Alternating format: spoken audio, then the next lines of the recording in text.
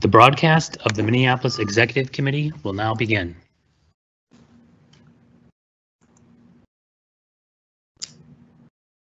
Welcome to the regularly scheduled Executive Committee meeting. The date is June 17th, 2020. I'm Jacob Fry and I'm the chair of this committee. As we begin, I'll note for the record that this meeting has remote participation by committee members and city staff as authorized under Minnesota statutes section 13D.021 due to the declared local public health emergency. And at this time, I'll ask the clerk to call the roll so we can verify quorum for the meeting. Councilmember Gordon. Here. Councilmember Johnson. Here. Council Vice President Jenkins. Here.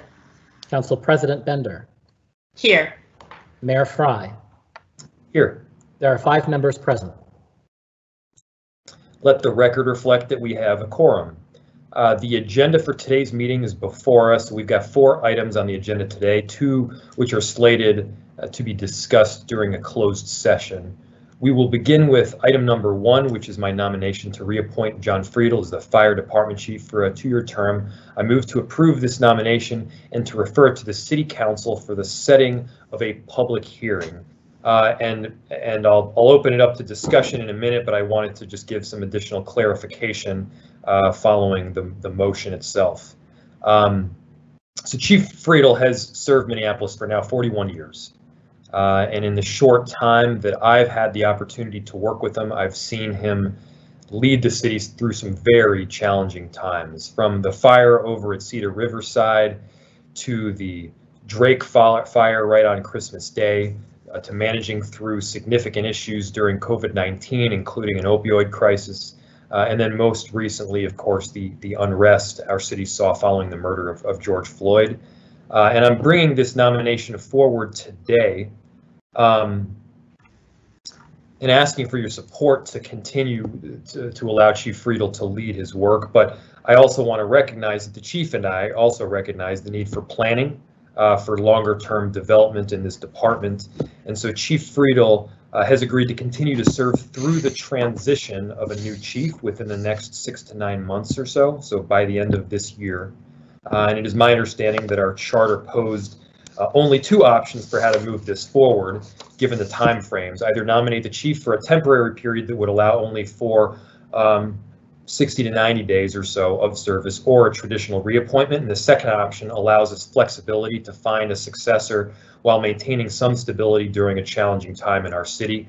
I want to be clear that I have great faith in Chief Friedel to lead us now and through this transition. I wanted to be sure that we had someone that had quite a bit of experience that was guiding us through this crisis. And as we come up from this crisis, we're going to find a way to find a proper transition. But greatly appreciate the chief, and happy to open it to any additional discussion here. I'm happy to second this if that's required. Thank you, council member. Any further discussion? Yeah, thank you, Mayor, for this reappointment and for the context of a transitionary period. I just want to take this opportunity to publicly thank Chief Friedel for his long-term dedicated commitment to the city and to the residents of Minneapolis. As you noted, many challenging situations in just recent years, but there was also a significant first responder response that I know Chief Friedel was involved with when the I-35W bridge collapsed, and all of the other significant events that you've named, and including just up until last night when, you know, there were multiple fires on both sides of town. So just thank you, Chief, for your long-term dedication and commitment to the city of Minneapolis. Thank you, Council Vice President. Any further discussion on this item? Mayor, I'll jump in too and just also thank the chief for all of his service. And in addition to the specific incidents and the leadership in fire safety that others have talked about, the chief has just been an incredible community leader in our city and someone who's been very dedicated to diversifying our workforce, even starting with fourth graders from Whittier Elementary School and other kids across our city, recruiting from a very young age kids into public service, and really, I think, inspiring young people in Minneapolis to see themselves as part of our city in so many ways, and really thinking through strategically the future of our public safety response and understanding that so many of our fire calls now are EMT related health calls, just understanding how to strategically plan for that and being a leader around the country and talking with other chiefs, sharing best practices and setting up training programs, again, to welcome more diversity into our workforce and into those careers. So thank you, Chief, for all of your leadership in our city, especially your dedication to our young people and your mentorship and guidance of so many in our city. Agreed. Any further discussion? Seeing none, clerk will call the roll. Councilmember Gordon. Aye. Councilmember Johnson. Aye.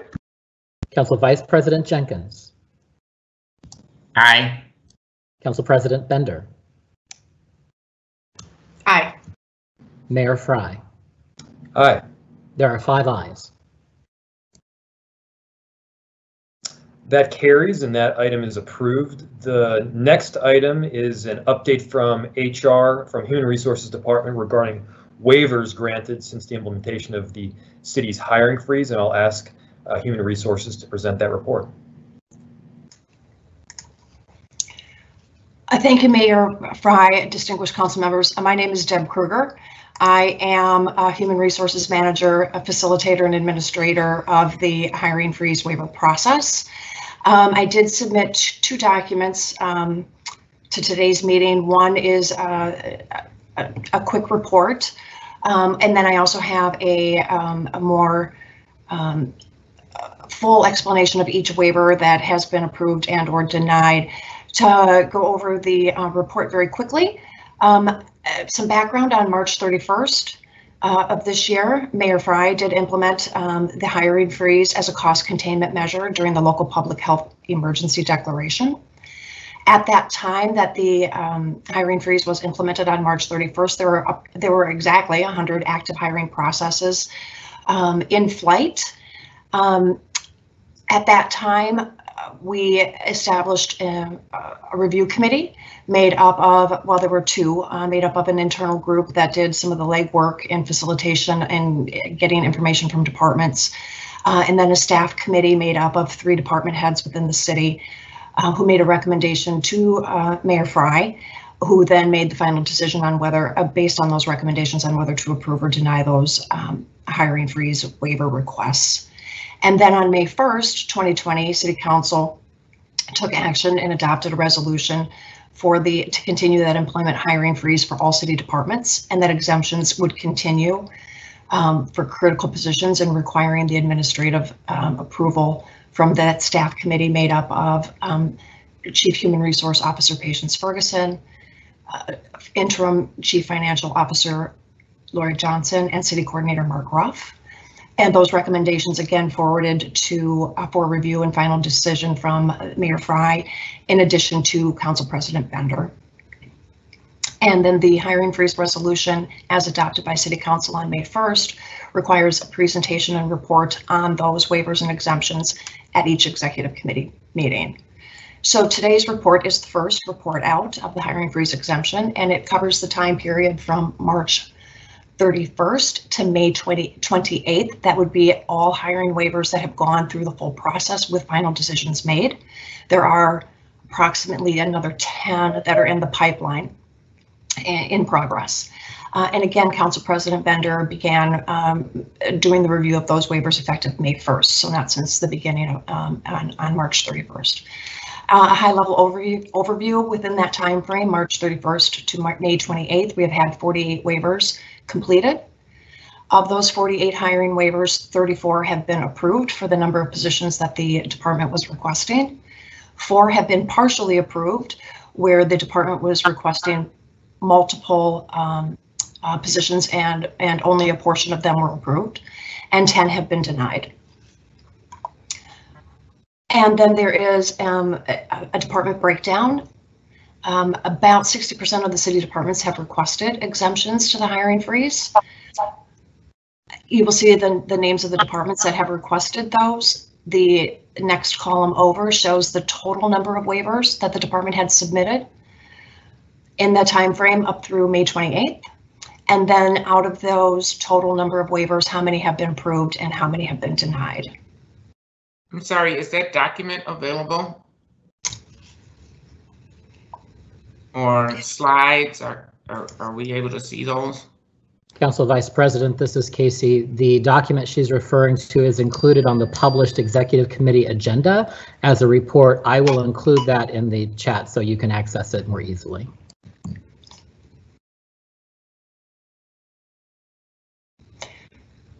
Mr. Carl, I can also share my screen if you'd like. That's fine if you have that ability. You bet. I believe I do.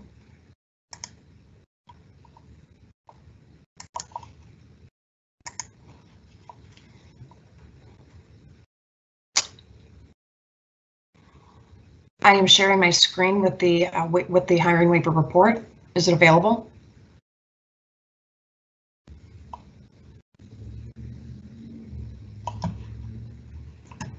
Ms. Kruger, I'm hearing from the technical team, you cannot share your screen because you're not a producer in the team's live broadcast. Okay. So again, I'll just repeat, I've added the link for council members. It was published for the public and is available from the agenda that's available on the city website.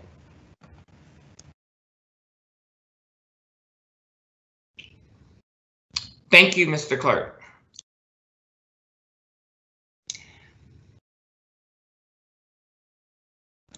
I think you could probably proceed, Ms. Kruger. Okay. So unless you have any questions, I'd be more than willing and happy to answer any questions that you have on the report. Otherwise, there was a second document that was provided with a complete breakdown with more detail on the hiring waivers for each department, the job title, the funding source, and which ones have been approved and which ones had been denied. At the end of that Excel spreadsheet report, in general, I would say most, probably 60% of the positions that have been approved were from general funds. The rest were a mix of, enterprise funds, revenue funds, grant funds. Of those waivers, 48 waivers, 62 approvals were for permanent FTEs at the city. There were 158 seasonal or temporary FTEs that were approved, the majority of them being either in the city clerk's office for the seasonal election staff and in public works for their seasonal staff that supplement their permanent staff for capital construction projects from the summer through the end of the year. 45 are paid student interns, and 2,800 were for election judges. Thank you, Ms. Kruger. Any questions?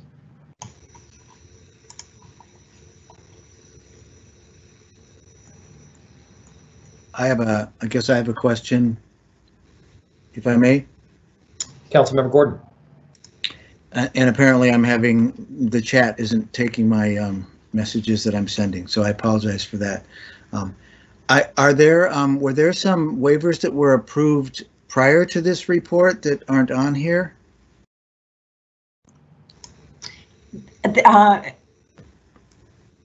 Councilmember Gordon, there was one. Before the decision was made that Mayor Fry would be included in the decision-making process, there was one the very first day of the waiver process, and it was for police sergeant, which they've actually put on hold, and they're not completing those hires at this time. So I'm going through the reports, and there's one that's listed on not the one pager, but in the deeper document from the police that has to do with police recruit, and it says 36 permanent hires. And then it says that it was approved, but I don't see that coming up on the one pager at all. Do you know what I'm referring to? Councilmember Gordon, I do. The one in the police department was, that's on the short report, the Word document. That one approval is for the police recruit. So it looks like it's for one. All right. I'm sorry, it's just one waiver. One waiver for 36 people. That is correct. So the report, it just looks a little bit, it's hard to see that and understand. So that report actually, all those requests for waivers, then that could actually be for 36 or 50 or 100 different employees, but we're only listing it as one. Councilmember Gordon, that is correct. I mean, we can certainly change the report out. I think part of the reason is because it's a recruiting class. It's uncertain as to how many it would be. Well, it does say 36. So I would, I think it's great that we have the number of waivers listed, number approved, partial approvals and denied. However, it's not as transparent and useful as it might be, because when I'm looking at it at first, I'm thinking, oh, out of, employees, there were 48 job postings that people wanted a waiver for, and 34 got hired out of those 48. But when I discover one of those numbers could be 36, it doesn't give me a lot of good information to understand actually how effective our hiring freeze has been or hasn't been.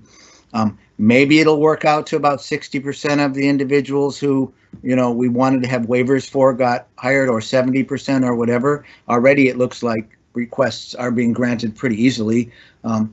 So if we could get, it might be more useful to actually have a report about the number of individuals who got hired and how much money is associated with those hires somehow. So we have a better understanding. The whole purpose behind the hiring freeze was to save money. And so we're going to think if one waiver went through, well, that wasn't too expensive. But if it's actually representing 36 employees who may be an ongoing cost, that's pretty significant. So I'm not sure if that's really hard to put together. And I do understand you provided a great bit of background information. So it's there somewhere, although I'm not sure if we have the total cost, because it just says how many were hired and how many were approved. And I think we're going to be very interested in seeing if we can hold down the expenses too. So that would certainly make a difference depending on how much we're paying and how much it's costing to make these hires. So that's just some input here, and thanks for clarifying about the police and the cadet class. Yeah. Councilmember Gordon, I think that's I'm sorry, go ahead. No, I too was going, sorry, Mr. Mayor and Councilmember Gordon. We can certainly add that information into the waiver report itself rather than the detailed documentation as supporting documents. We certainly can add in the number of positions, and we do have costs. Thank you very much. Just to add on briefly to Council members, Gordon's suggestion while we're on the topic, and I think his suggestion is a good one. The other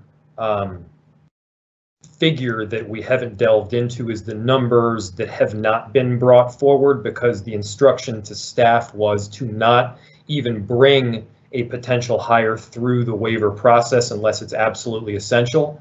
And so I don't know how easy it is to get the numbers that didn't even come to the approval process to begin with, but certainly that would add to the total cost savings. Council President Bender. Thank you, Mr. Mayor. I did want to note, and I think staff did as well, that the more detailed report that includes all of those numbers is also listed in the LIMS system for the public and for council members.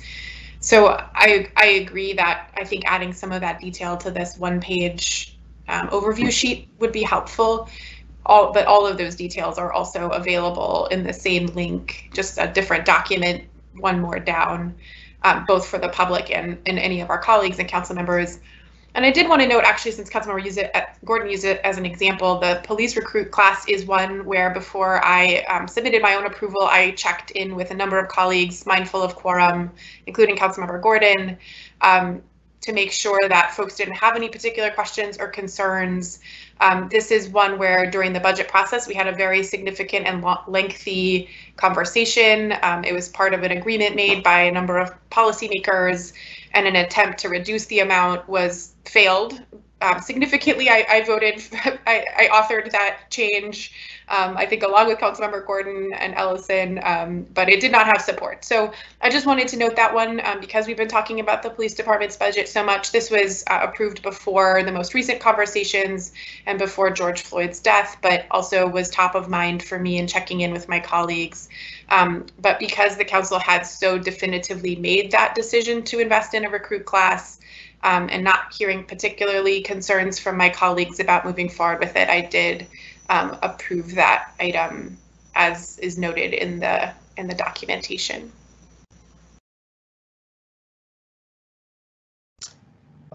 Thank you, Council President. Council Vice President. Thank you, Mayor Fry. I think my comments may be a little redundant. It's just supporting Councilmember Gordon's comments and requests. And I mean, I think very similar, the clerk's waivers, on the report, it says seven requests and 1 denied, but it's actually resulting in the hiring of 250 people. Is that the correct number, or is it more than that? Council Vice President, I can answer that. It's significantly more than that. It's 2,500. 2,500. That's what I thought. Yeah. So yeah, I mean, it's listed as six approved requests, but it's 2,500 people. So I mean, and yeah, I get it that it's in another document and it's buried in our LIM systems, but I'm not sure the public is always able to access that or willing to go that deep, given all of the sort of rumors and sort of kind of half statements that happen in our community. Is really, I think, important and incumbent on us to be as transparent as we possibly can. So just echoing Councilmember Gordon's concerns.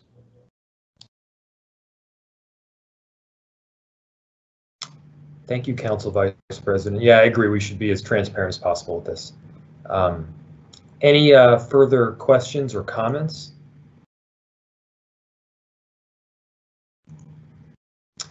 Seeing none, I don't believe this requires a roll call, and so I'll just direct the clerk to file that report. With that, we've concluded the discussion items on our agenda, and we have 2 potential closed session items on our agenda today regarding a collective bargaining agreement with IBW electricians and preliminary considerations of allegations regarding CPED director. I'll ask the city attorney to explain why the meeting may be closed. Thank you, Mayor Fry. So this next item, the 3rd item in the agenda, is consideration of strategy for labor negotiations involving IBEW electricians unit. Consideration or discussion and review of labor negotiation proposals may be held in a closed session pursuant to MnStat section 13D.03. In order to close the meeting to the public, a majority of this committee must vote to close this meeting. In deciding whether to close for discussion of labor negotiation strategy, the committee should weigh the right of the public to know what its government is doing against the need of the city to reserve the confidentiality of its labor negotiation strategy and discussions. I'll move that the meeting be closed pursuant to the open meeting law, Minnesota statute section 13D.03 to discuss labor negotiation strategies involving IBEW electricians, in addition to Minnesota statute section 13D.05 subdivision 2B to give preliminary consideration to allegations regarding director of CPED. Is there any discussion? Mayor, I'll just note, since I didn't address the third and fourth item, I wasn't clear that we would do both, but yes, you're correct. The fourth item, which is preliminary consideration of allegations regarding the director of CPED, Mr. David Frank, the open meeting law actually requires that meeting be closed. There is no discretion, and that is MinStat 13D.05 subdivision 2B, because Mr. Frank is subject to the authority of the executive committee. However, that closure should also still occur via motion. Thank you. So I believe I have made the motion for those items. Is there any discussion on the motion to close? Seeing none, I'll ask the clerk to call the roll. Councilmember Gordon. Aye. Councilmember Johnson. Aye. Council Vice President Jenkins. Aye. Council President Bender. Aye. Mayor Fry. Aye. There are 5 ayes. That motion passes, and we will proceed to the closed session. Thank you, everyone. Technical question: Do we completely log out of this meeting? Council Vice President, you will need to log out of this meeting, and you'll need to log into the meeting called closed session number 3, for which you should have an invite, and that will be the closed session. So if everyone can log out of this meeting and log into that separate meeting, that'll be our closed session. Thank you. Thank you.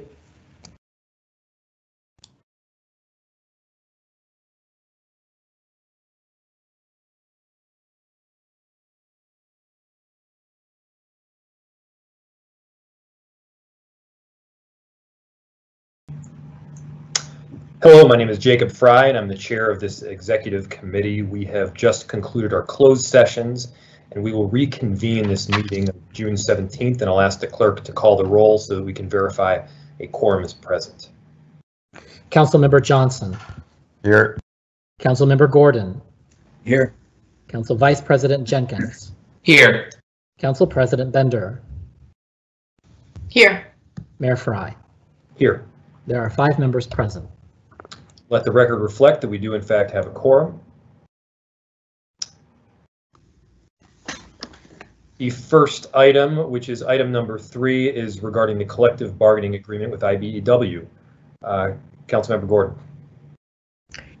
Thank you, Mr. Mayor. I would like to make a motion not to ratify the collective bargaining agreement, and I'd like to speak to that briefly. Please. I think that where I'm not prepared to ratify this at this point, partly because of the wage freeze that we instituted, and I don't believe that this agreement is consistent with that. And so I think we'll need to go back and work on it a little bit more and see what we can do about it. And I did have one question that I want to get clarity on. I don't need to refer this to the city council because we're not recommending it. It will just stay off the council's list. Is that correct? City clerk, can you just answer out loud? Yes, Mr. Gordon, Councilmember Gordon, you are correct. Thank you very much. Any further discussion on this motion from Councilmember Gordon? Seeing none, clerk will call the roll. Councilmember Johnson. Aye. Councilmember Gordon. Aye. Council Vice President Jenkins. Aye. Council President Bender. Aye. Mayor Fry. Aye. There are 5 ayes. This motion passes. Item number 4 is the preliminary considerations of allegations against the director of CPED. And I will go ahead and move